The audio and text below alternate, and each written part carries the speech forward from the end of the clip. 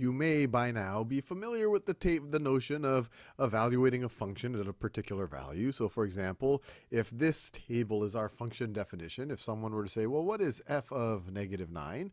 You'd say, okay, if we input negative 9 into our function, if x is negative 9, this table tells us that f of x is going to be equal to 5. And you might already have experience with doing composite functions, where you say f of, let's say actually f of negative 9 plus 1. So this is interesting. It seems very daunting, but you say, oh, well, we know what f of negative 9 is. This is going to be 5. So it's going to be f of 5 plus 1. So this is going to be equal to f of 6. And if we look at our table, f of 6 is equal to negative 7. So all of that is a review so far. But what I want to now do is start evaluating the inverse of functions. And this function f is invertible because it's a one-to-one mapping between the x's and the f of x's. No two x's map to the same f of x. And so this is an invertible function.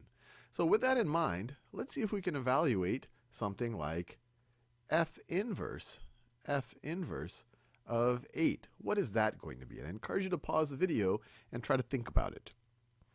All right, so f of x, just as a reminder of what functions do, f of x is going to map from this domain, from a value in its domain, to a corresponding value in the range. So this is what f does. So this is domain, and this right over here is going to be the range. Now f inverse, if you pass it the value in the range, it'll map it back to the corresponding value in the domain. But how do we think about it like this?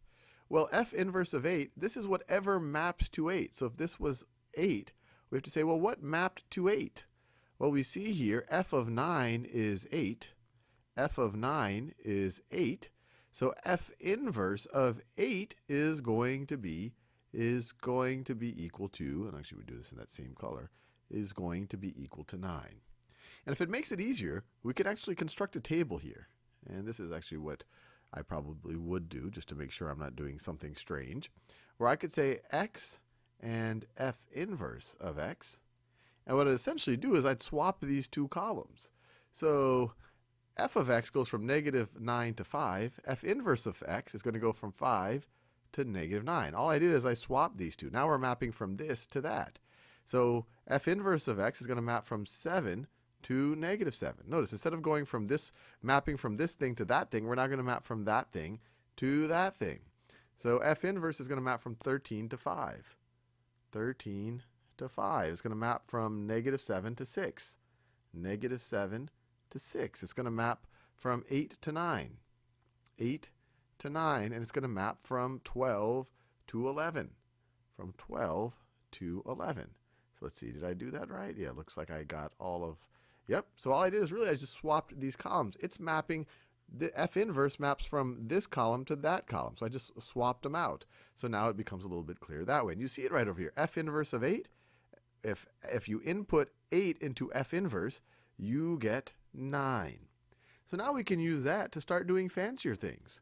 We can evaluate something like f inverse of, actually let's evaluate this. Let's evaluate f of f inverse of, let's see, f of f inverse of 7. What is this going to be? Well, let's first evaluate f inverse of 7. F inverse of 7 maps from 7 to negative 7. Maps from 7 to negative 7. So this is going to be f of this stuff in here. We do it in yellow. This stuff in here, f inverse of 7, we see is negative 7. So it's going to be f of negative 7.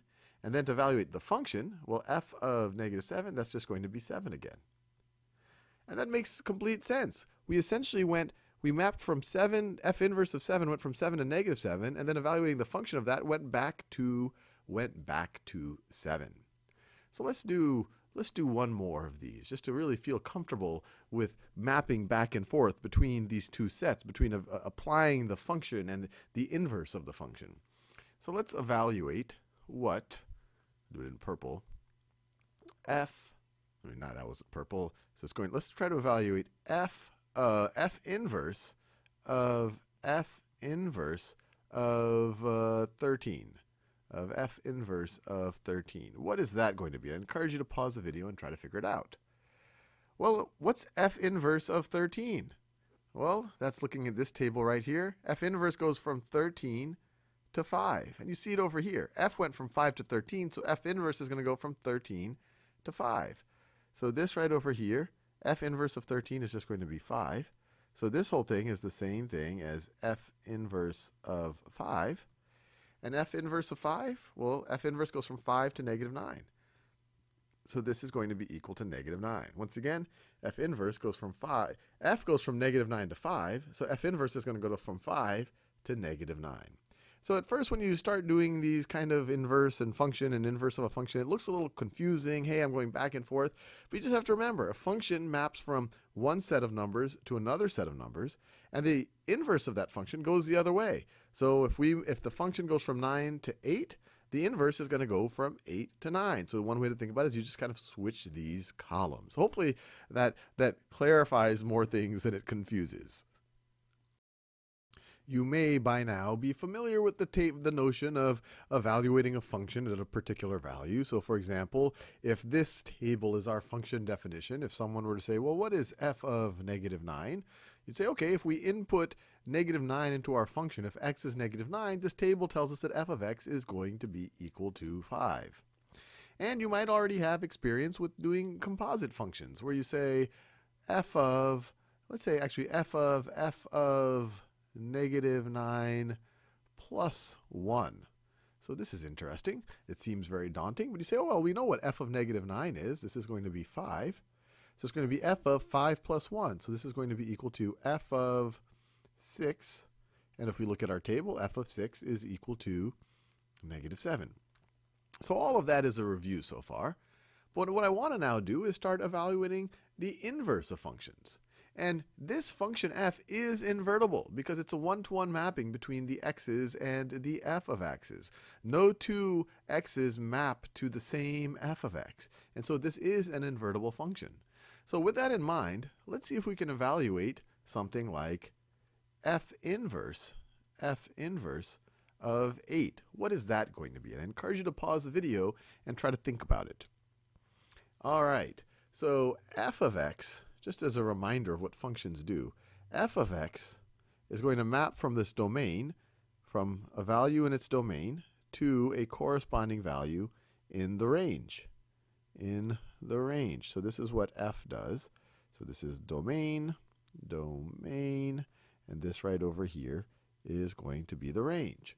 Now f inverse, if you pass it the value in the range, it'll map it back to the corresponding value in the domain. But how do we think about it like this? Well, f inverse of 8, this is whatever maps to 8. So if this was 8, we have to say, well, what mapped to 8? Well, we see here f of 9 is 8. F of 9 is 8. So f inverse of 8 is going to be equal to, and actually we do this in that same color, is going to be equal to 9. And if it makes it easier, we could actually construct a table here. And this is actually what I probably would do, just to make sure I'm not doing something strange, where I could say x and f inverse of x. And what I'd essentially do is I'd swap these two columns. So f of x goes from negative 9 to 5. F inverse of x is going to go from 5 to negative 9. All I did is I swapped these two. Now we're mapping from this to that. So f inverse of x is going to map from 7 to negative 7. Notice, instead of going from this, mapping from this thing to that thing, we're now going to map from that thing to that thing. So f inverse is going to map from 13 to 5. 13 to 5 is going to map from negative 7 to 6. Negative 7 to 6. It's going to map from 8 to 9. 8 to 9, and it's going to map from 12 to 11. From 12 to 11. So let's see, did I do that right? Yeah, it looks like I got all of, yep. So all I did is really I just swapped these columns. It's mapping, the f inverse maps from this column to that column. So I just swapped them out. So now it becomes a little bit clearer that way. And you see it right over here. F inverse of 8, if you input 8 into f inverse, you get 9. So now we can use that to start doing fancier things. We can evaluate something like f inverse of, actually let's evaluate this. Let's evaluate f of f inverse of, let's see, f of f inverse of 7. What is this going to be? Well, let's first evaluate f inverse of 7. F inverse of 7 maps from 7 to negative 7. Maps from 7 to negative 7.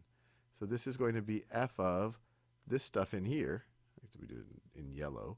This stuff in here, f inverse of 7, we see is negative 7. So it's going to be f of negative 7. And then to evaluate the function, well, f of negative 7, that's just going to be 7 again. And that makes complete sense. We essentially we mapped from 7, f inverse of 7 went from 7 to negative 7, and then evaluating the function of that went back to 7. So let's do one more of these, just to really feel comfortable with mapping back and forth between these two sets, between applying the function and the inverse of the function. So let's evaluate what, do it in purple, that wasn't purple, so it's going, let's try to evaluate f inverse of 13. Of f inverse of 13. What is that going to be? I encourage you to pause the video and try to figure it out. Well, what's f inverse of 13? Well, that's looking at this table right here. F inverse goes from 13 to 5. And you see it over here. F went from 5 to 13, so f inverse is going to go from